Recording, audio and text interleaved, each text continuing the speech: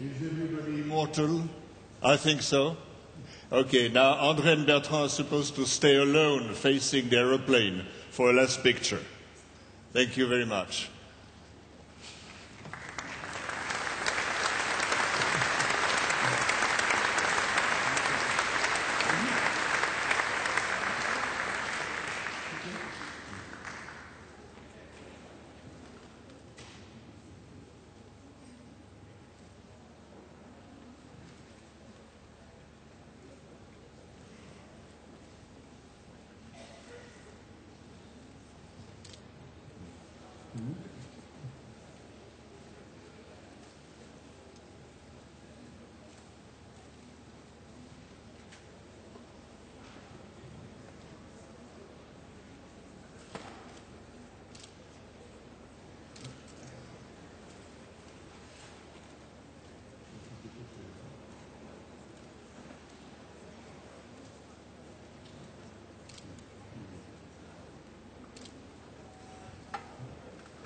Okay, thank you very much. Everybody's back to their seat. I would say to the photographers, you'll have a good opportunity later on to shoot at the airplane on an excellent location, so don't worry. Okay, now back to you, Bertrand. Thank you. The Solar Impulse project is not only an airplane, it's also a message. You have discovered the airplane today. Please also take the message back home and spread it as far as you can. We can have a good quality of life in this world. We can solve the financial crisis. We can fight poverty. And we can protect the environment only by inventing the future with enough pioneering spirit.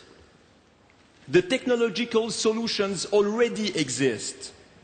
Please don't listen to people who say it's not possible, that we need more innovation, more development before we can have it on the market.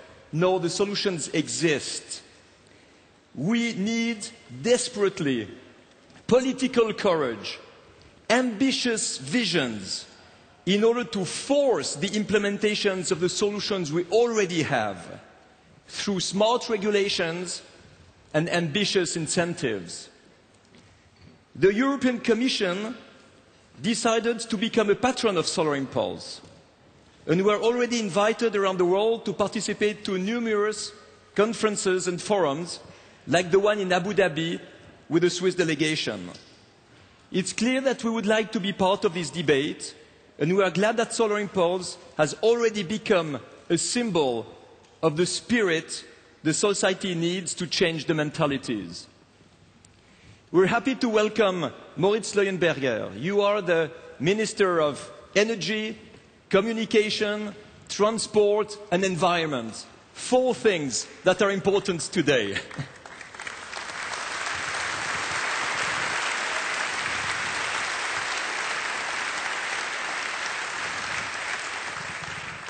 And we would like to ask you what you believe is the biggest obstacle for governments and political and parties to make our society more sustainable.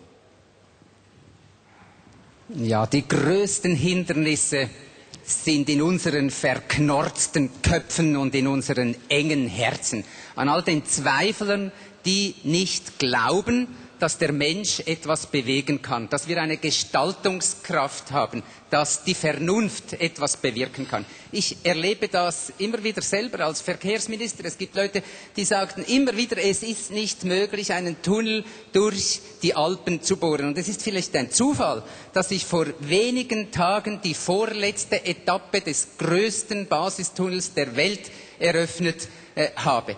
Und ich habe dort gesagt, wir können es, weil wir es wollen. Dasselbe bei diesem Flugzeug. Ich selbst habe es ja gehört, wie mir Leute gesagt haben, es ist nicht möglich. Sie irren sich, sie sollen hierher kommen, der Beweis steht hier vor uns. Ich erlebe es auch als Energieminister. Es gibt immer noch Leute, die sagen, Solarenergie ist eine kleine Nische für alternative Spinner. Die wirklichen Probleme der Zukunft wird sie nicht lösen. Sie irren sich, Sie sollen hierher kommen. Der Beweis des Gegenteils steht da. Und ich erlebe es auch als Umweltminister. Es gibt immer noch Leute, die sagen, nein, die Klimaerwärmung ist nicht auf die Menschen zurückzuführen. Wir können die Klimaerwärmung nicht stoppen. Sie irren sich, der Beweis steht hier. Sie sollen hier hinkommen. Und diese Flügel der Hoffnung geben uns Mut, in Kopenhagen eine Lösung zu finden. Und sie geben uns auch Mut, in dieser Krise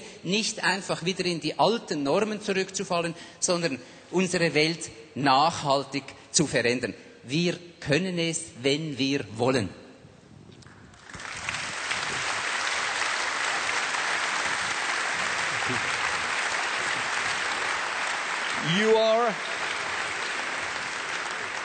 You are an excellent ambassador of Solar Impulse.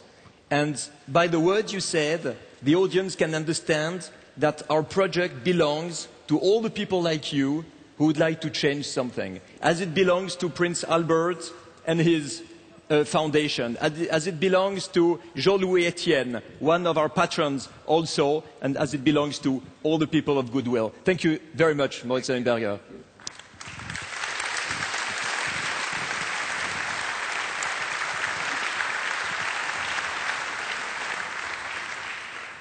We have heard from Mr. Leuenberger that it's really a question of will.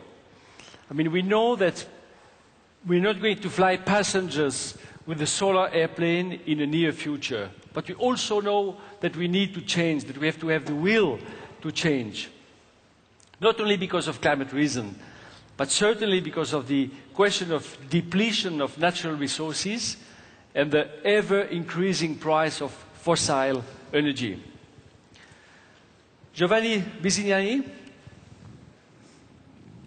you are the CEO of IATA.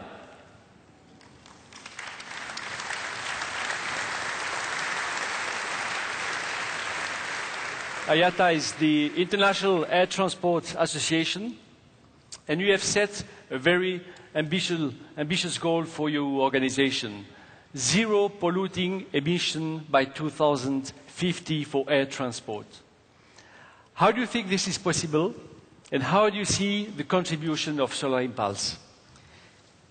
It's wonderful to be here and see this wonderful bird.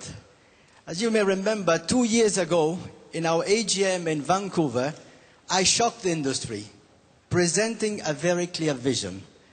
Our industry, carbon-free in 50 years, on the way to, with a step in carbon-neutral growth. And that's the reason that when we spoke together with Bertrand and Madrid, I said, this fits perfectly with a vision. And 2 weeks ago, we took a big commitment. In Kuala Lumpur, in our AGM, we set a target for the industry, 2020 carbon-neutral growth. This is the first industry in the world that takes such a clear and bold commitment. And we in IATA stick with our targets. You know, electronic ticketing. We took away 700 million tickets from 200 countries on time. So, I'm very pleased to be here, because this is a great, great event. First of all, because it shows to the world that carbon-free flight is possible. So they will not say anymore, Giovanni is crazy. Can be done. And so, IATA is proud of our partnership. I wish you all the best, and I'm sure that there will be a great, great success for the environment, for the world, and for the industry. Thank you very much, Bertrand, and thank you very much, Andre. Thank you, Giovanni. Thank you, Giovanni. Thank you.